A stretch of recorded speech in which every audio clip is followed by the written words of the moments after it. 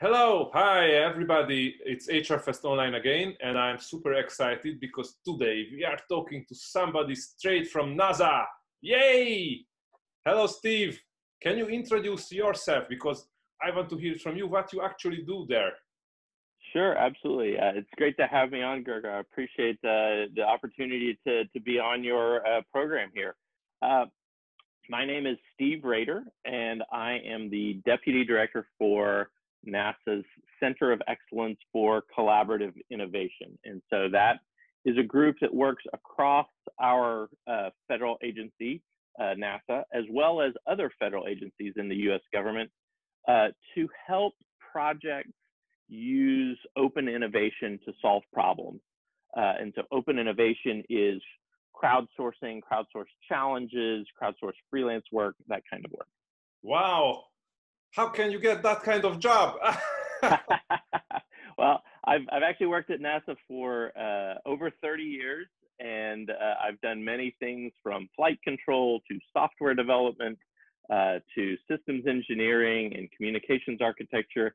And about 10 years ago, I read Jeff Howe's book about crowdsourcing and just fell in love with crowdsourcing. It's got some magical properties, in my opinion, and it is actually a really important thing that we have now in this current age of rapid change, that it's becoming very important for a lot of organizations. And so I kind of detected that early and started pouring kind of my energy into joining crowds and understanding them. And that was about the same time that NASA became involved with open innovation and crowdsourcing. And when an opening came up, I applied because I had that passion and have just kind of built on that ever since. Wow, that's amazing. Actually, that's very timing for NASA, because what we read is that previously you spent many billions of dollars on big projects, but did relatively few, and that's not really looking like a feasible option. And is crowdsourcing kind of a solution to move towards the less expensive, more startup-wise thinking? Yeah, sort of. It's how do you get the most out of the budget you have, right? And we know that space exploration projects are very expensive, very risky to do, and we have a fixed budget. Our budget has been generous, but not growing. And so NASA does lots and lots of different kinds of projects: human space exploration, planetary missions, weather, Earth-related missions, aerospace, and that is a lot to take on. And what we find is that crowdsourcing is a really good way to find the latest and greatest technologies that can get us better performance, which usually has a monetary, so launch cost, cost of doing business, it helps us there. And then in the open talent world, skills are changing so fast, as you know, it's becoming increasingly hard for organizations to find the right skills at the right time and staff those positions. And so we're looking at how do we adapt, just like everyone else, to get the right skills on board for when we need them, and how do we upskill our own folks, right? How do we keep in the mix that we're leveraging all the latest and greatest technologies and expertise. And the traditional HR models are kind of breaking down, right? The idea of owning all of the people and, you know, everyone's going to work for us for years and not be training and not be learning new things is getting harder and harder. And so the open model starts to really expose the systems to a more efficient way to find the expertise we need and to find the technologies and innovations we need to move forward. And so we're trying to kind of find the right mix of all of that so that we get the biggest bang for the buck, if you will, right? That the most out of the dollars that are invested in. Sounds extremely interesting. Two questions come to my mind. One is, you hunt for more talent or more ideas? Yeah, both, right? So we have focused, right? And from our inception, we started in about 2011. And we started with contests. So crowdsourced contests, challenges, prize-based challenges was the key ingredient. And we started with Incentive, which you may be familiar with as 400,000 problem solvers, very good at technical problems. We had Top Coder, which is now grown to 1.5 million software developers and data scientists. And then we used Yet2 for tech search, which they have about 130,000 in their network for technology search. And we have an internal crowd. We've taken something called NASA at Work, where we actually use idea scale inside NASA to really mine the ideas within the agency, mainly as an enterprise knowledge sharing tool. So we can post a challenge to our employees and our contractors, and if somebody's working on something or knows about something that will solve that problem, we can get that without actually having to spend a lot of money. And so that's been really effective. We have about 30,000 of our NASA employees and contractors on that platform. We started very much with contests and with prizes and challenges as the model. And what we found is that when you have a problem, if you've been working on that problem a while and you don't know what the answer is, crowdsourcing is a really great way to kind of find those unsuspecting innovations and solutions and technologies you might not understand are out there. And so prizes and challenges have been a great kind of matching mechanism. So it turns out there's a ton of technology work going on out in the world today with a lot of new skills, a lot of new expertise coming online. And in that case, challenges can kind of help you find those experts. So if you look at technologies, a lot of the technologies apply to all industries. So if you look at machine learning and drones and cheap sensors and robotics, almost every industry is investing in those areas. And so what happens is you're actually having new innovations in a lot of different areas, but in different industries. So agriculture may have a machine learning and drone technology that they've developed, but if you're over here in, say, aerospace, and you saw a presentation about that, you probably would say, oh, that doesn't apply to me, because you don't understand agriculture language, you don't understand what their context is. But there are people out in the crowd who know a little bit about agriculture and a little bit about aerospace, and they can connect the dots. And so crowdsourcing is really great at finding those people that know how to bring in a solution that you already exists in a lot of cases, or an idea that you can then go leverage. And we found this to be the case. We've done a bunch of challenges. In fact, we've done over 400 challenges. And in many cases, you'll find a solution that already exists that's in use in another domain. There's a great example that Gavin McClafferty gave me out of Subsea 7 in the oil and gas industry, where they actually used to take a ship out to an undersea pipeline at $1 million a day and lower a van-sized piece of equipment next to the pipeline to inspect it. And it would take them about 2 weeks to inspect a segment of pipe. And what they found when they went to 9 Sigma and did a challenge is within days, they actually discovered that the mining industry already had a handheld unit that could be used to do that same job in 2 hours as opposed to 2 weeks. That's 100 times improvement.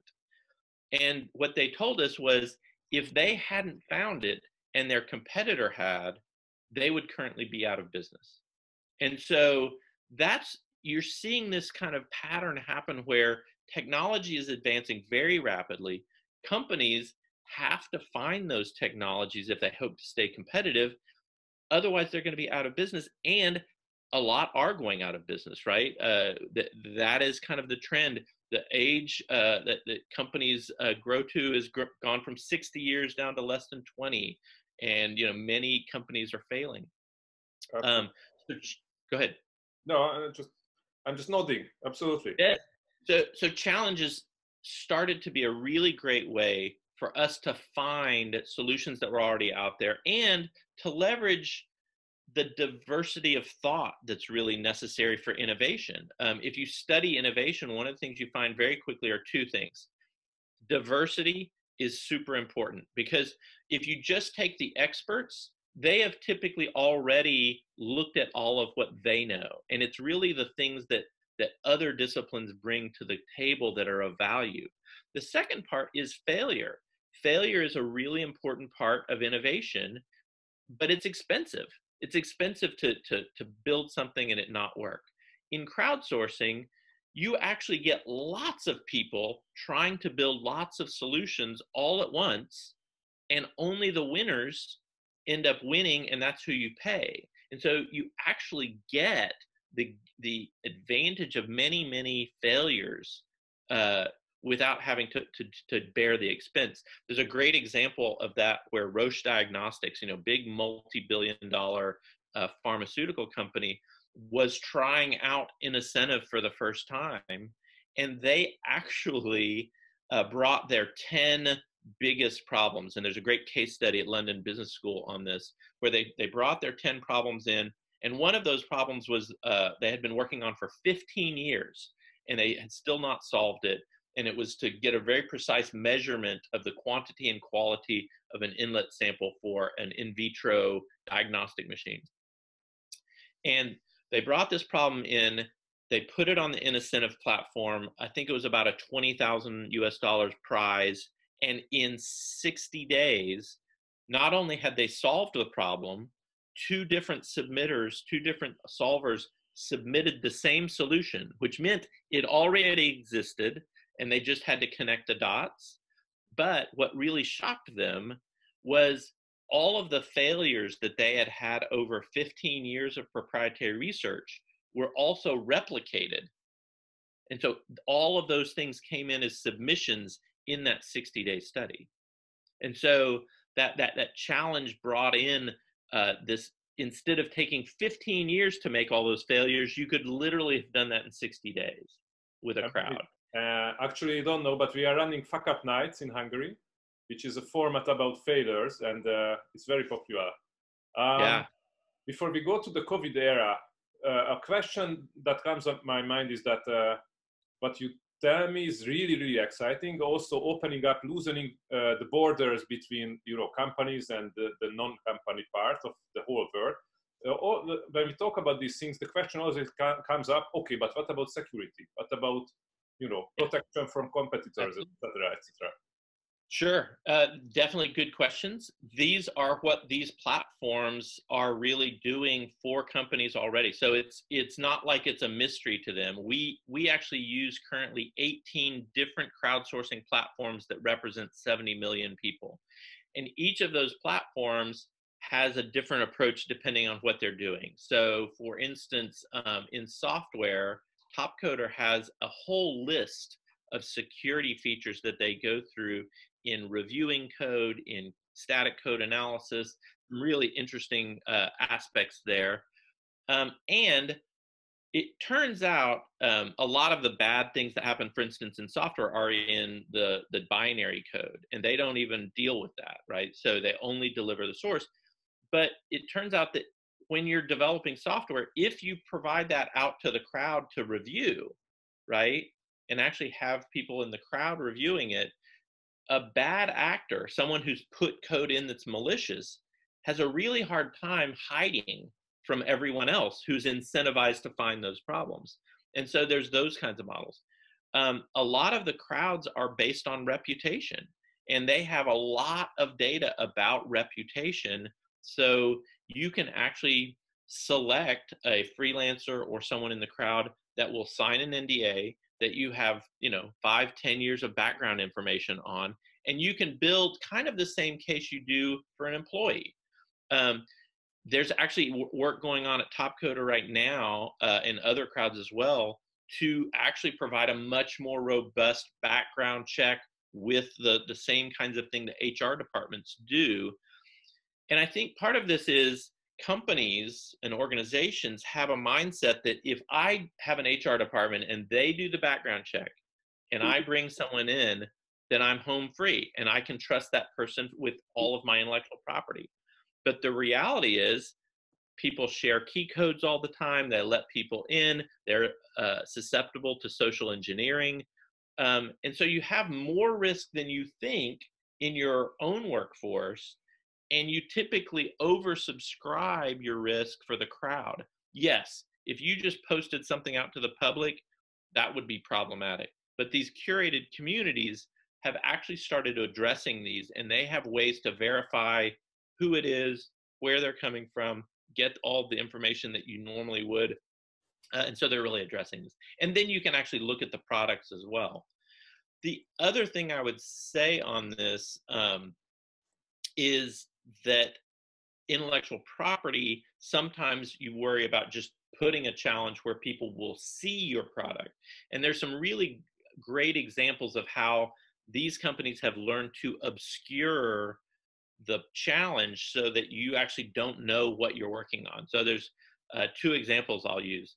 One was a potato chip company that wanted to get the grease, the oil off of the potato chips as part of the manufacturing process without breaking the chips. They would vibrate the tray of chips, and many of the crisps would break, right? And that was not good. And so they ran a challenge on one of these platforms. And the platform, the first thing they did for two reasons. One was to obscure that it was a potato chip company, is they reworded the challenge. How do you remove a viscous fluid from a delicate wafer? And by doing that, now I don't even know it's a potato chip, right? The other thing that did, by the way, is that actually opened up the challenge to a lot of other diverse disciplines, right? It ended up, by the way, that a violinist won that challenge with a vibration solution. It's a whole nother story. But what's really fascinating is they have these techniques. Another one was actually posted on Topcoder, where the challenge was to find and track a single buffalo in Yellowstone National Park using only social media uploads, right? And they ended up with this really great algorithm. Well, it turns out that the real customer for that was the CIA, and they were trying to track Russians in Crimea, and that was how they did it. They used that algorithm. And so there are ways to kind of obscure and protect the intellectual property. There are ways that these companies know that's how they're making their business, right? And so they've come up with many techniques that can be used for companies that are interested in this. Most of them see it as very different, and often they use that excuse for why they're not going to use the crowd. Oh, I'll give away my intellectual property. What they don't realize is there are already many companies using this successfully to be more competitive, and they're just not talking about it because it's their competitive edge. And so, you know, why would they share? That's one of the reasons I enjoy talking about this, because I feel that we, as a public entity, can talk about it in ways that others can't. So you're an evangelist, and yeah. I knew that sooner or later the three letters of CIA will come up. That too. Okay, Yeah, so it's really exciting, and what happens now? So we are in a crisis where it's not just an economic crisis, but all kinds of previously held assumptions are gone. And we are in a world which is, I hated this, future of work. It's so much, everything is the future of work, or nothing is the, so what is the future? We talked with Steve Ambrose, and his favorite is like, but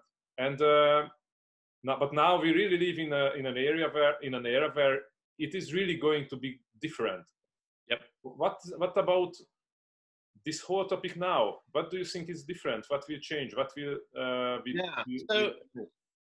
So one of the things that we discovered in our kind of journey through this is when we were looking at crowdsourcing challenges, we found that there were other communities that were doing freelance work, like freelancer.com does contests, but then they also do freelance work. And we started finding that communities were the magic piece of this, right? Communities were coming together around expertise and around work.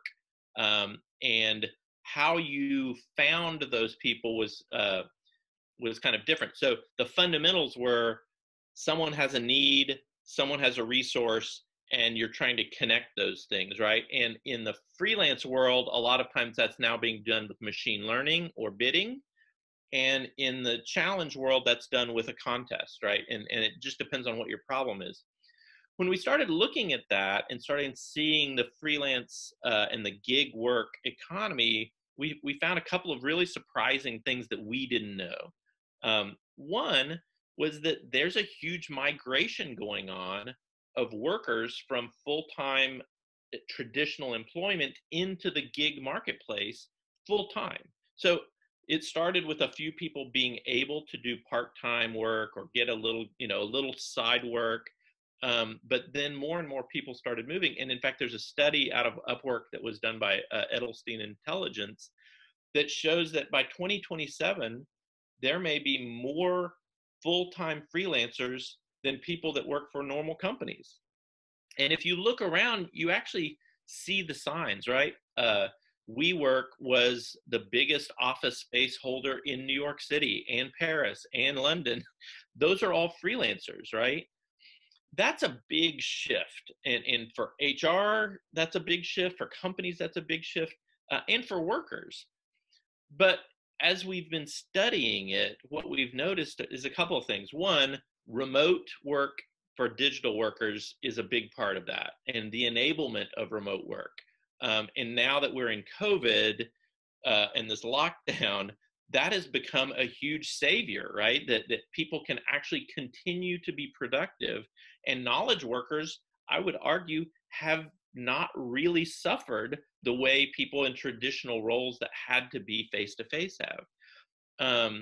And there's always going to be differences in that, but that the companies that already did remote work, that already understood kind of digital platforms, have progressed well. And I think that's been an eye-opener for some. The other big part of this, though, is automation, right, and AI, which is the other fear people have, is that that's going to take all the jobs, right? What we've seen is it's always taken the jobs. That's not the problem. It's the rate. It's how fast the transition is happening. And so the speed at which technology and automation are coming through is really the problem. And for workers, what we've got to find is how do we keep the workforce on pace with the new jobs that are created by automation? Because it does. Every time it destroys tasks, it creates more, but it's doing it at a speed now that the old model doesn't work, right? So the old model was, I'm a company, I go acquire the talent. That's how we talk about it, right? You acquire the talent, you keep that talent for a long time, and you might do a little bit of development, but that development is really minor, right? The average training budgets, I think, is something like $1,000 per year per employee. And that's mostly compliance, right? That you're not really keeping your employee base up with the latest and greatest.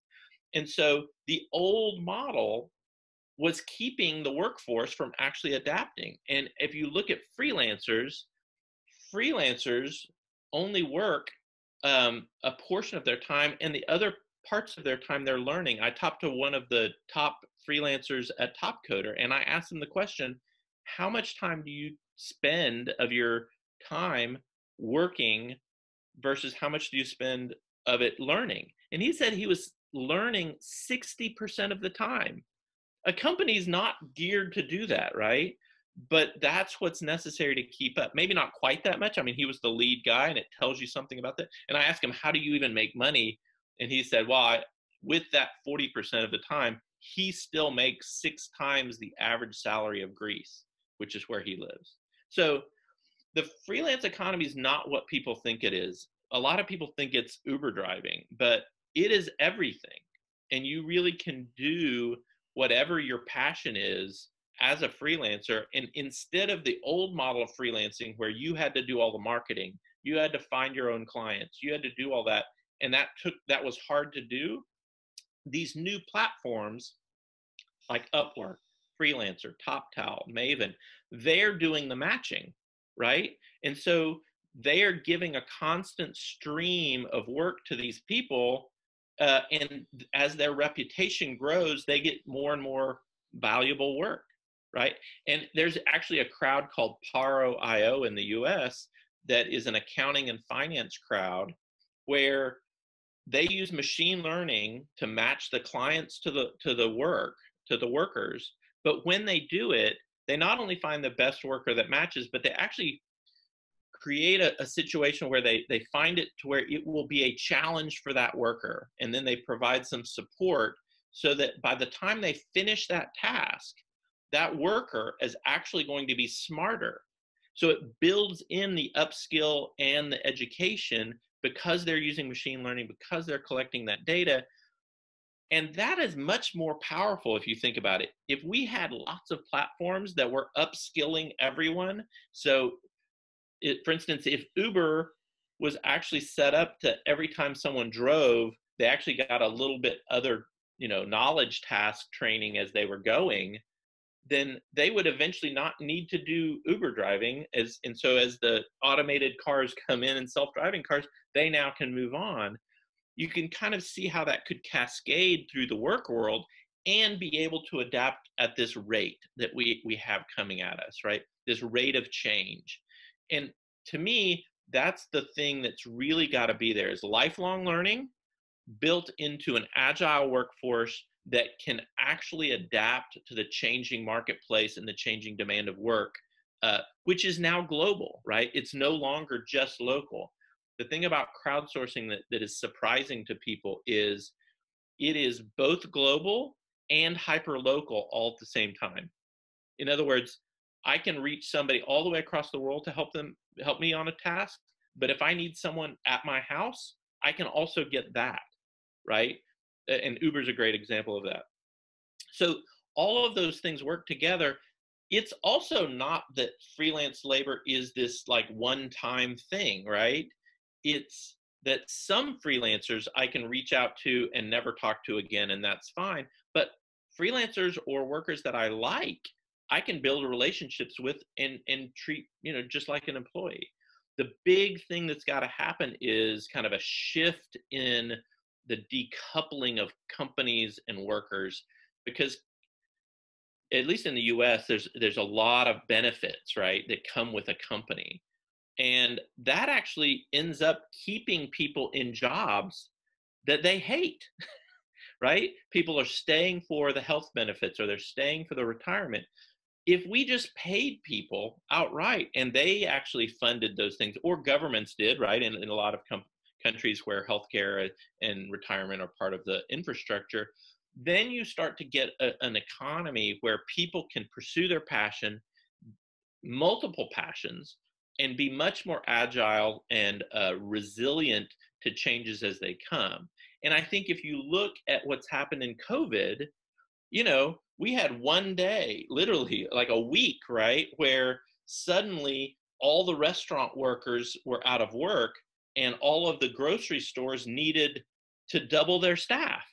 Well, if you actually were already set up where those people were members of these communities, you could literally redeploy people in a day. You could say, hey, you're already pre-qualified for this. You've done this. Great. We're going to have you over here. We'll do a little training and you're ready to go. And so I think really this decoupling of the workforce from the people, or from the companies rather, and starting to umbrella them in really what I think of as a new HR, right? In other words, taking the HR and the middle management out of companies, because what does HR and middle management do, right? Their job is to optimize human resources towards the mission of that organization, right? And middle managers, same thing. They are to actually assign people tasks to actually make sure that they're fully utilized and do the work of the company.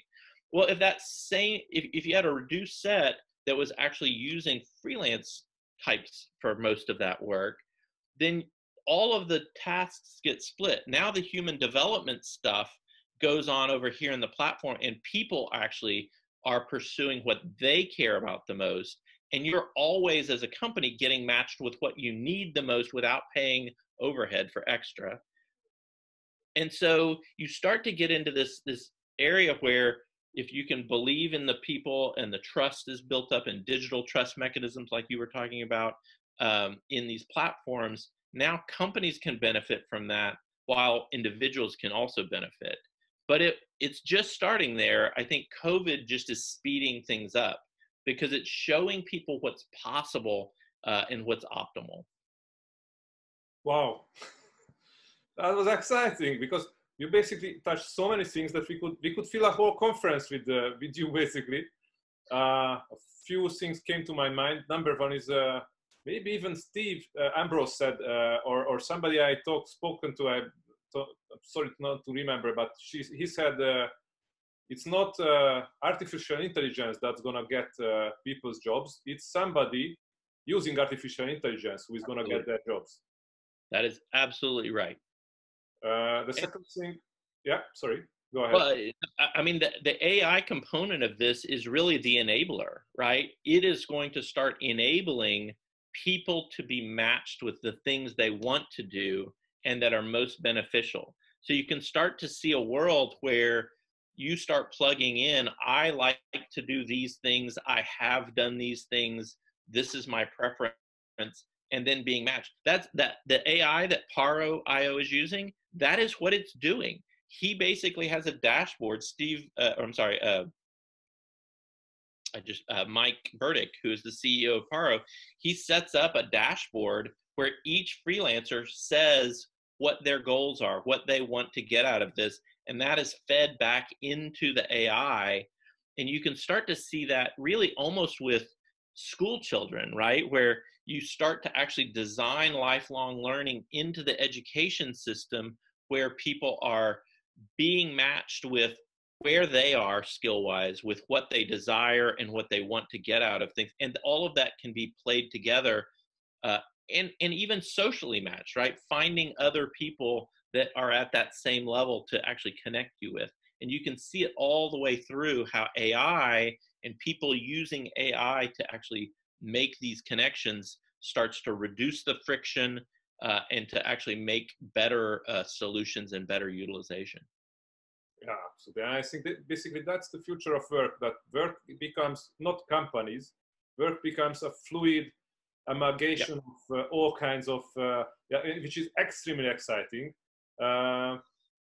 Listening to you, COVID and the whole terrible thing, okay, let's just be clear that it's a terrible thing. A lot of people will suffer, not so much health-wise, but economy-wise, but let's put that for a while aside. We all know that, but once we look at the effect of how we do the work and how we rearrange ourselves, maybe what happened is actually a boost or kickstart, or I don't know.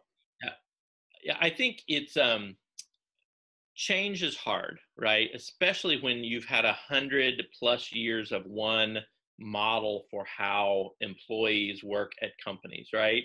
That we have built and tuned. People think that is the only way things work, you know, a 40-hour week and kind of HR and I have an office. And we've started to see, oh, that isn't necessarily how it's always been done, right? It's only a few hundred years old. And this new future starts to actually look much brighter if you start to look at it in this view of what's possible.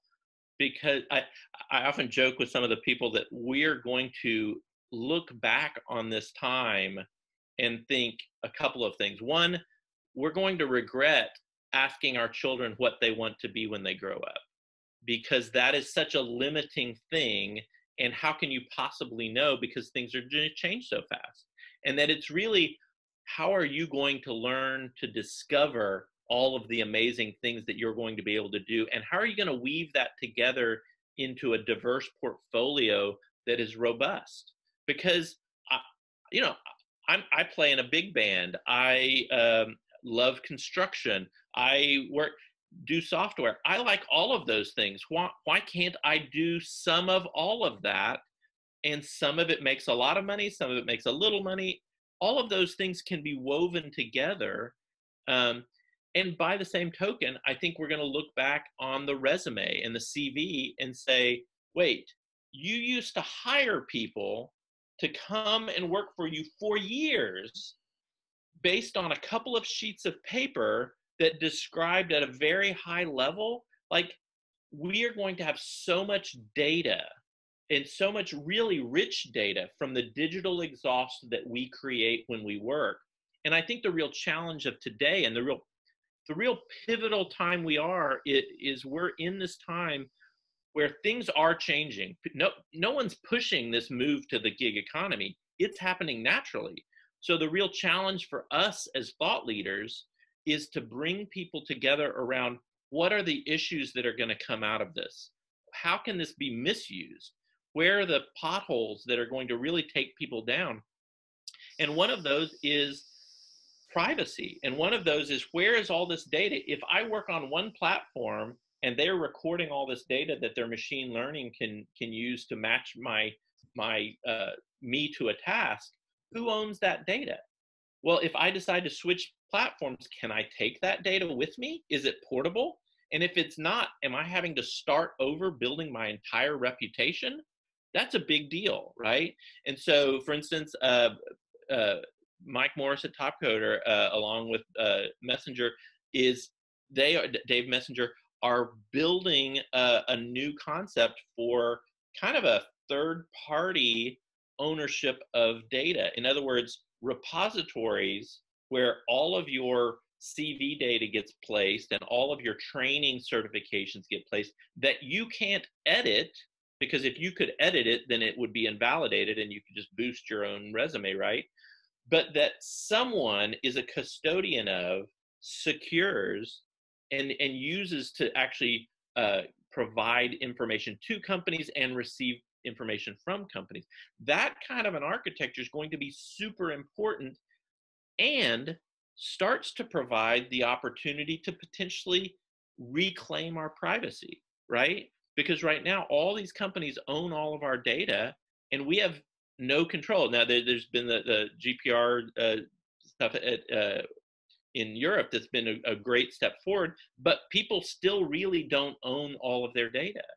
And so an idea where we start to move to a real architecture where people really own their data, and blockchain smart contracts could be used to really negotiate with entities for that data and use of that data, that starts to get really exciting. There are lots of legal issues that have to be worked out, right? A lot of freelance work ended up having blocking legislation, if you will, because the traditional model was trying to be protected. People didn't want that to be eroded. And I get that, but the problem with that is the traditional model is doomed.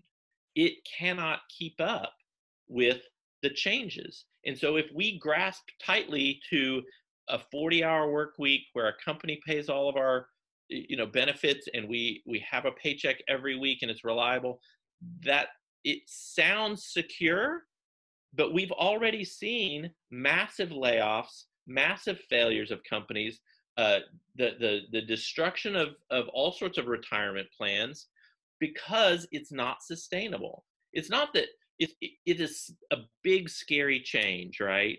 To think about not having a paycheck every week. Like, that is terrifying. But if you look at the data for people that have gone full-time freelance, over half of those people have come back and said, there is no amount of money you could pay me to bring me back to work for a company. And so I think that the idea here is there really is more security than people know in the global economy. There's lots of demand out there. It's just, you have to learn how to go build a reputation, to find the platforms to actually do this. I often think that the 40-hour work week has kind of domesticated our wild animal, right? We've forgotten how to hunt. We don't know how to hunt for our food. And so we have to relearn how to go and find the work that is good for us. And once you've kind of built those reputation and found the platforms, then it just kind of comes to you, right? So it starts to be something. we can't count on everyone being an entrepreneur. That is not possible. We have to look at these platforms and find the ways that the platforms and the lifelong learning is available for everyone, and that everyone at every part of our society gets the benefit and that they get it. So we really, if we're going to watch out for things, I think those are the things we have to watch out for, is making sure that this is an equitable access system, that we are providing lifelong learning opportunities for everyone. Absolutely. And listening to you and imagining that COVID came 20 years ago, that would have been much more difficult and much more different than now, because all these tools and technology was not non-existent. So actually, in a stupid way, we are lucky that it came now. I totally agree. Like, there just is this timing is going to actually be, I think we're going to look back on it and think it was horrible, like you say, and it kickstarted some changes that people were dragging their feet on. And there will still be people that don't adopt and don't adapt, but they're not going to be around in 10 years. Like, they are naturally going to go away, because AI and this new model, and it can actually take advantage of those changes rather than suffer from them. And the old model will only suffer from the rapid changes. Absolutely. Well, what I liked a lot in your previous comment was that we will look back on this time, and that what I came to my mind is that we will look back on this time and think those were the times when a lot of people hated his job. Yeah, I think so. I think people will say everyone was miserable in their jobs. And not everyone, but I will say, even at NASA, where we have super interesting jobs and really brilliant people, large organizations kind of suck your soul, right? Because you can't pursue what you're most passionate about. You're part of a team and you're part of another effort, and you have a bureaucracy, right? The average productivity for an employee in an organization is 3 out of every 8 hours. So 37%. And the rest of it isn't that people are being lazy. It's just that they're either not assigned the right work, or they're in meetings being wasted, or they're doing bureaucracy. And then for companies, there's all this overhead, right? Something like 2 to 3 times an employee's salary goes to IT, HR, legal, security, office space. All of that kind of evaporates. And so I think there's a natural market force that's going to take what companies really need to do, which is focus on what Mike Morris said, I think the other day, was really, you never want to outsource your thinking, right? They actually are going to have the core of what is it that we're trying to do, and who do we need to do it? And then just bringing in who you need when you need them, but not capturing them so they can't do anything else. Like, that's not, why would you do that? It's not helpful to them, and it's actually not helpful to you, because you need them to be experiencing things in other companies. There's another piece to this that's been very interesting in the intellectual property world, and that is in the last 20 years, or 20 years ago, people really made their money off of intellectual property. And so you found it, and then you made money off of it for 20, 30 years, right? And things have started changing so fast that, and what companies would do there is they would pursue capturing as much of the intellectual property as they can. It didn't matter how small it was, they wanted to capture it because it could potentially be a money source. What we're seeing in newer companies is they only focus on IP that is strategic and will really have a long-term benefit. And they recognize that investing in trying to get patents on just everything is wasteful, because by the time you get through the patent process, the likelihood that that technology is even still relevant is low. And so a lot of companies have really changed the way they're looking at intellectual property. And so that's why a lot of this crowd stuff is less threatening to some of the more cutting edge companies, because they see yes, they have certain things that they have to hold close, but it's not everything.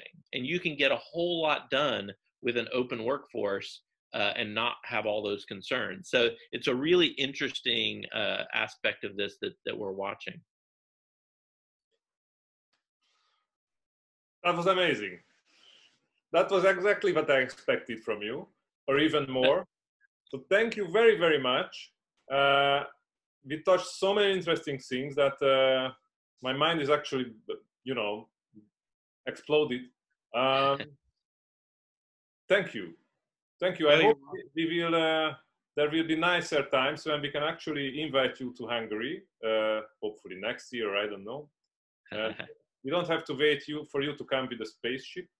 But it was really, really exciting, and it's so good to hear how you portray the future as an optimistic and a more happier future. Yeah, well, I think we have an opportunity to realize that, and it's going to take some work to do it. But I'm excited at the possibility of what we can make. And I realize it can come off as utopian and idealistic. And I know that it's not going to be all roses and beauty, but we have an opportunity for people to live into a much better world. And I'm excited about it. So thank you for giving me a chance to share that. Absolutely. And I think it might sound utopistic or too optimistic, but at last, the first time in the history of humankind, we do have the tools to really make it happen. So now we really have a chance, and that's super empowering. Thank you very much. Have a great day. Go launch a spacecraft. Thank you.